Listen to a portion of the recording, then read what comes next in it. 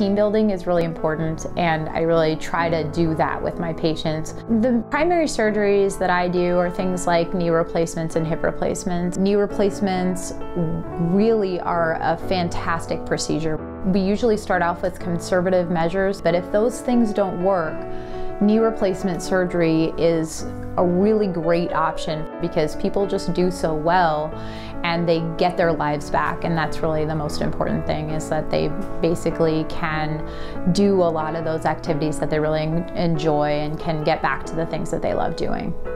I can take a little bit more time to get to know my patients, and I love hearing their stories. We talk about what expectations they have before and after surgery, and I really hope that they get that out of their visits with me as well. I'm Dr. Kim Tucker, and I'm an orthopedic surgeon.